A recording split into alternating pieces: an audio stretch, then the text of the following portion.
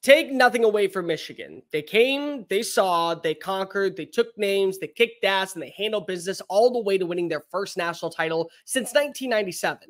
And even if the NCAA does rule down that the Connor Stallion sanctions are going to take this title away, people in Ann Arbor are partying like it's 1999 and Y2K is right around the corner. But the point that I'm trying to make is what went wrong for Washington in this game that eventually made this such a one-sided score, and more importantly, what does the future entail in Seattle now that the Huskies are headed to the Big Ten? Let's talk about it. If you are new here, welcome on into the channel. My name is Cole Thompson. I'm a radio show host based in Houston, and I talk college football daily. So if this is the type of content you enjoy, and we got a ton coming in the next several weeks, simply because the clock has struck zero on 2023 does not mean we are going to stop making content. Recap information from what we saw during 2023, a look ahead into 2024. You got to look at the transfer portal, names going in, names coming out. You got to look at draft status, a bunch of other nonsense. So make sure you smash that subscribe button down below. Leave a comment telling me your thoughts on what went wrong for the Huskies last night. Tell your friends, your family, your mortal enemies, your best of bros, the drunk dude passed out in a Waffle House parking lot, Washington fans and college football aficionados everywhere about this channel, because we're on the race to become the #1 YouTube show talking about our favorite sport. Go ahead and give me a follow on social media at Mr. Cole Thompson. That way, conversations surrounding college football never have to stop flowing.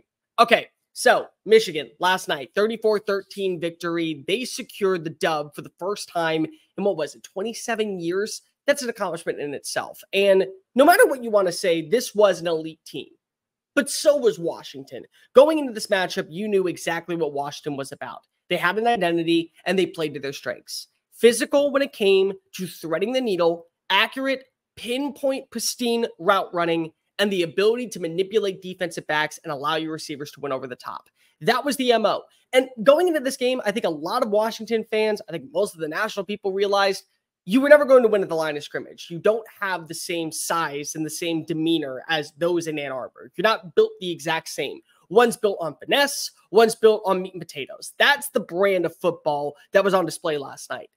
The problem was that when you look at this Joe Moore award-winning line, something that I think always gets lost in translation is it's not always about the biggest guys up front or the guys that are withstanding the blocks. It's the guys that are giving the quarterback the most time to be able to produce. And this was the #1 passing attack in the country, mainly because number 9 is your starting quarterback, but also because the offensive line did a great job schemating avenues for a guy like Penix to be successful.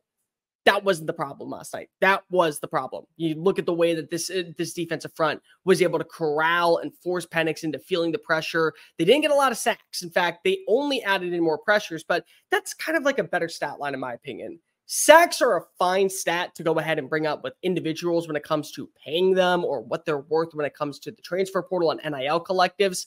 But I look at pressure rate, the ability to make a quarterback feel uncomfortable in comfortable situations. That to me is more important than anything else. And Penix last night showed 27-51, 255 yards, 1 touchdown, 2 interceptions.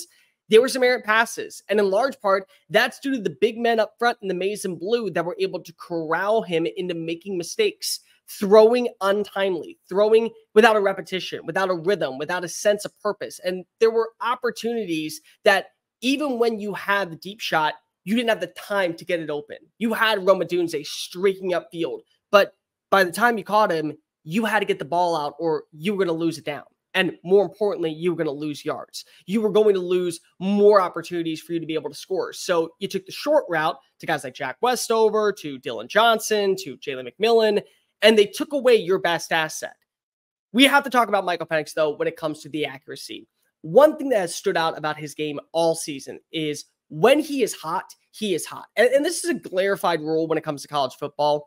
When you are an elite quarterback, the one thing that you don't want to do is be going into cup 3 on beer pong and you're heating up and then sink it and you're on fire.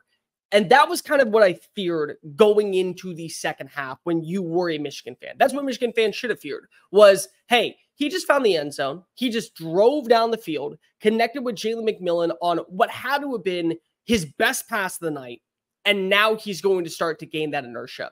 Well, they got the big interception by Will Johnson, and that kind of shifted momentum back in favor to a neutral playing field. At this point in the game, Michigan was struggling. They weren't perfect at all last night. They had their mishaps. They were terrible on third down. They weren't able to find the passing attack really in the third quarter. The second quarter was hit and miss. They went for it on fourth down and gave Michael Penix Jr. exceptional field position.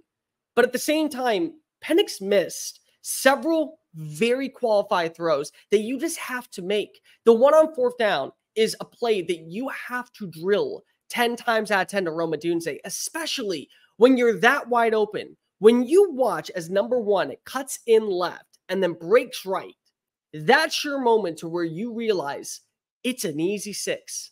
And it was a little too wide and they weren't communicating well. But you watch as they came over to each other and said, we'll get them next time. And unfortunately, those type of plays only come once in a blue moon against a defense like Michigan. Make no mistake, Michigan may have had a lackadaisical schedule in the grand scheme of things, according to most people, but they are a team that did handle business, and they were the one roster that had the significant margin of victory when it came to other opponents. So that's in large part due to the defense. I don't really care if you play against every team from Conference USA or you play in the biggest and brightest conference of college football like the SEC.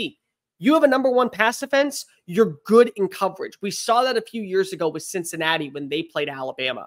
Wasn't elite by any standards against the Crimson Tide, but they still were damn good with guys like Sauce Gardner and Kobe Bryant. The same thing goes for this matchup, especially when you have a headline cornerback that eventually is going to find his way on Sundays like Will Johnson. And so little bad throws, couple of miscommunications, and then 2 costly interceptions ultimately was the difference maker. I think when you look at this Michigan team, they just felt like they were ahead.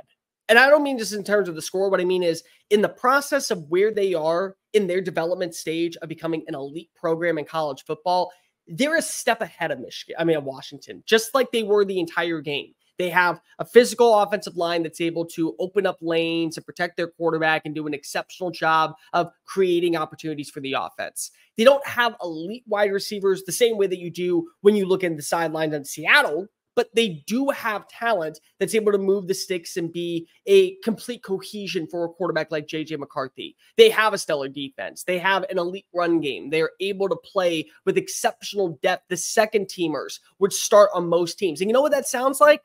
Georgia, Alabama. And Michigan's been building for this moment for the last 2 years where the self-implosion and self-discrepancies won't come back to bite them in the butt. So when I look at this matchup, you already knew you were going to be treading water uphill. It just felt like that this offense was one of destiny. Like, do you remember back in 2019, you talk about the offense that was headlined at LSU? Joe Burrow, Jamar Chase, Justin Jefferson, Terrace Marshall Jr. You look at even Thaddeus Moss at tight end. You go in the backfield and you had a really good bruiser type of finesse running back with Clyde Edwards-Helaire.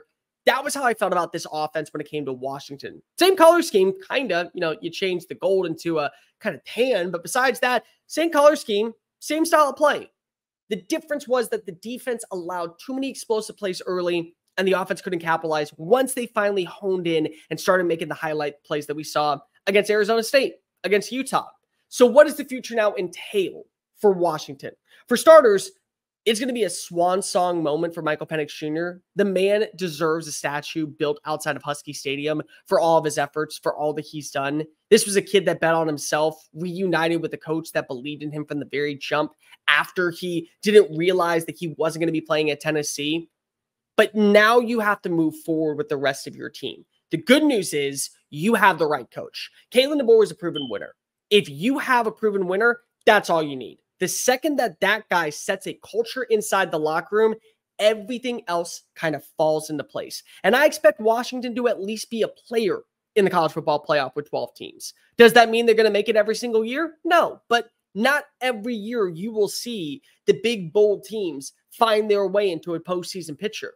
You could, but it's not always going to happen that way. They could take a step back next year where they finish 10-2. And with all the other 10-2 teams, they come in at 13, or they finish 9-3 and they come in at 14 or 15 or 16. Still good enough to be a top 25 team, but now it's about adding in these other pieces that you've kind of been missing, especially now that you're in Big Ten play. But as long as you have the coach, you're in a really good spot. I'm excited to see what Will Rogers will be able to do with this offense underneath Ryan Grubb. They added in a wide receiver from Cal, so that should at least take away the sting of losing one, if not two wide receivers. They're also adding in a couple of big-time players when it comes to the recruiting cycle. They have a young emerging tight end that's going to be able to replace Jack Westover. I think that this team is in a really good spot.